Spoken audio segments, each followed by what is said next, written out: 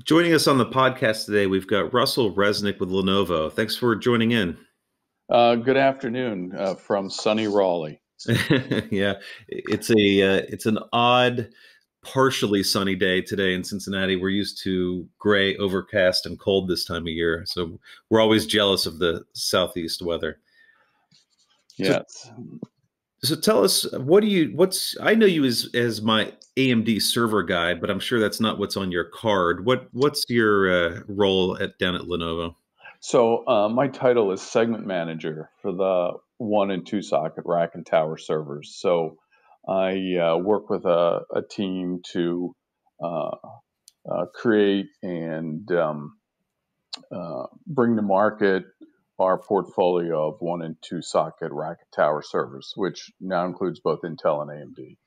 So that's the bulk of the portfolio. I know you've got other stuff. We've got an SR950 in here, for instance, which is not a 1 or 2 socket server. Right. So I have a peer who handles the blade servers and the 4 socket servers and the 8 socket servers, and then there's someone else who handles our new edge offering. Okay, right. We have that SE350, right? Right. Right. Yeah, Hmm. that's a neat little beast too. Right. We intend to get around to that, but that is not in your domain. So we'll keep it to your domain. I know we're really excited about the SR635. That's the single socket 1U AMD server based on the new Rome processors. But before we get too deep into that, Lenovo didn't, I think is my understanding, didn't make a commercially available server on the Gen 1 EPYC, the Naples CPUs. Tell me about how you guys got into AMD and what the history is there, and then let's dive deeper into the new Rome boxes. Yeah. So we actually worked with some customers on some Naples products. As you know, we have a very large hyperscale business. Hmm. We sell to 7 of the 10 largest hyperscale customers in the world. So some of them approached us with an interest in Naples. So we actually created 2 Naples products for those customers, but we didn't see Naples as really being ready for prime time or for general purpose usage. But that did give us an introduction to what AMD was doing and where their roadmap was going, and how we could take advantage of their roadmap moving forward. Okay, so yeah, I think that's one of the things that maybe a lot of people don't know about Lenovo, and I don't want to speak for you. It's not even your group, I don't think, but it's my understanding that if given a certain order volume, that you guys will create, if not bespoke, some pretty customized platforms that wouldn't show up in your traditional Lenovo.com store. Oh yeah, we certainly will. We call it the ODM Plus model, Right. in that we own our own card manufacturing, which many of our competitors don't. We own our own factories where we integrate the systems, build the systems, so we can work with a customer to create a totally custom system, and where we design, assemble both the motherboards, and then we assemble the chassis, and Yeah, then do the that's system pretty test. neat. Yeah, we can hand you a single server, or we can roll in a rack full of servers that's totally configured, tested, ready to go. And that falls, you have a support program for those as well, I assume. Oh, of course, of course. Yeah. Mhm. Yeah. All right. So let's get into Rome. So now Rome's out. You guys were at the launch that I was at that AMD held last year. So I got Mhm. to see firsthand some of the work done. And I think one of the biggest misconceptions and maybe issues with the AMD progression from Naples to Rome is not so much the fact that first gen systems that were on Naples are drop-in compatible with Rome, but that there's new stuff capable in Rome, most notably from our perspective around storage is PCIe Gen4. Because you made a new system, you're able to take advantage of the whole stack in PCIe Gen4 in the front and the back of the system. Maybe talk about that a little bit in terms of why you guys did what you did with the SR635 and SR655 and the importance or perceived importance, at least from my perspective, of being able to support all those new things that AMD has to offer.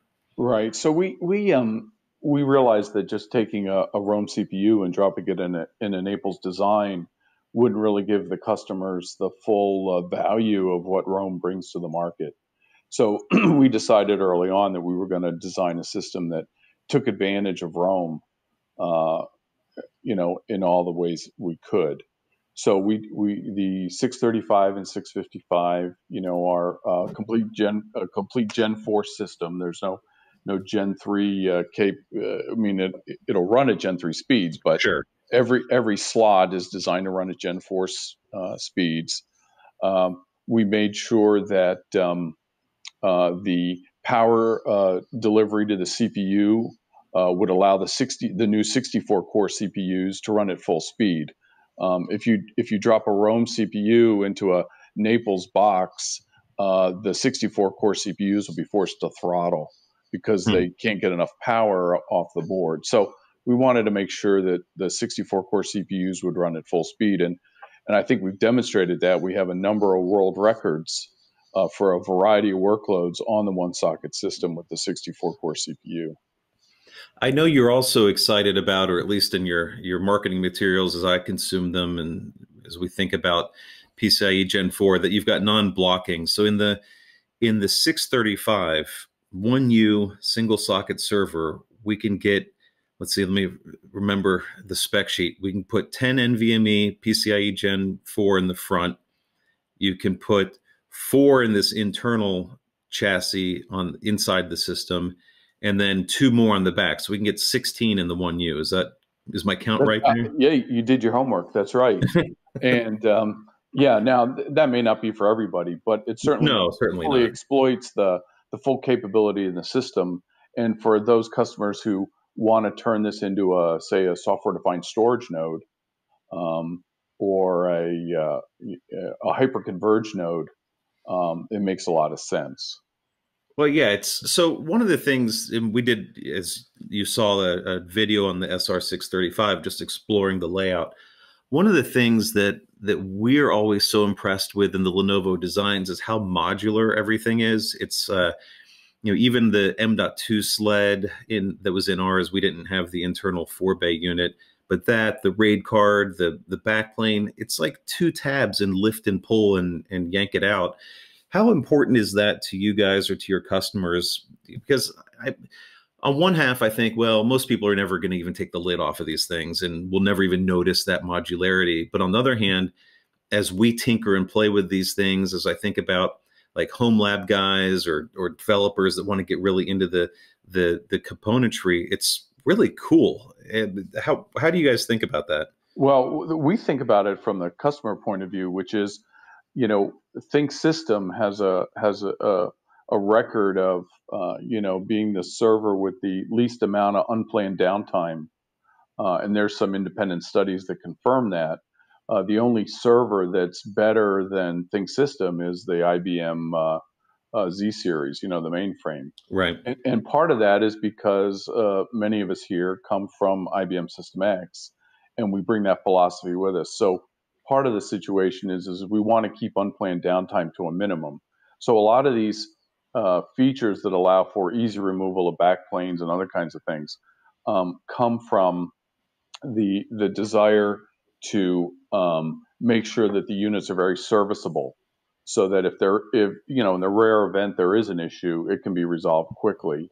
Uh, so that's why we do that for the customer. Now, the other thing we try to do to keep costs down and make sure that we meet our commitments to our customers, we want to make sure that these systems reuse a lot of parts.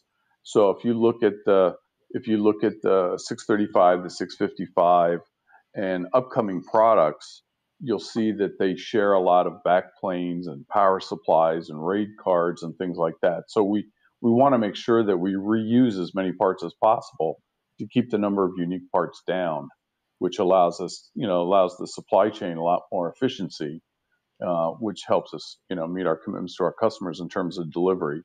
I think if you look at Lenovo as a total company, I think it's like we make something like every 19 seconds or something like that. So we're very much oriented towards high volume manufacturing and being very efficient in what we manufacture. So that's a lot of the reasons for that. Yeah, well, it doesn't go unnoticed once you pop the lid or have had experience with, you know, many other servers. It just the modularity is impressive, and just the fact that, you know, I'm getting hung up on this one thing just because I think it's so neat. But for people to understand, inside this one U server, there's a slot that's side by side where you've got a RAID card and you've got, in our version anyway, an M.2 SSD sled. These two trays just literally pick up out of the system, decable, I think maybe on the RAID card, but the M.2 is pin connected, and then you can drop in a 2.5-inch drive NVMe bay thing that rises up like, you know, one of those missile launchers from 80s movies, you know, where the thing lifts up and then you can slot in 4 drives and then punch it back down. It's just really neat. Mm-hmm. We think it's cool. Yeah, and now not a lot of customers may be interested in making that switch on the fly, but certainly for business partners, you know, our channel partners who want to configure systems themselves for customers, it makes it a lot easier because they can buy a system, you know, out of distribution, and it's ready to go to be configured just the way the customer wants. Yeah. So what do you do? We haven't talked a lot about the 655. So that's your single proc 2U box. And I'm not as close to that one yet, although hopefully we can fix that soon. What does that bring you in terms of flexibility compared to the 1U guy? Well, once again, it's got further drive density. I believe that server supports 32 drives, 32 2.5-inch drive bays. In a 2U. Yeah, in a 2U, and it'll with 2-to-1 oversubscription, you can do 32 NVMe drives and still have enough lanes for high-speed I/O out of the box. The other thing it can do is it can support 6 T4 class GPUs for, say, an inference engine, or a mix of both T4s and drives if you wanted to do some kind of edge analytics storage device. We have customers that do those kinds of things with it. And at the same time, it can also support 20 3.5-inch spindles. So if you wanted to do some kind of storage node or surveillance node, sure, 20 3.5-inch spindles is a lot of storage. Well, sure, it's 16 terabytes a pop or whatever they are now. I mean, you can, right. That's a pretty strong density statement. Yeah.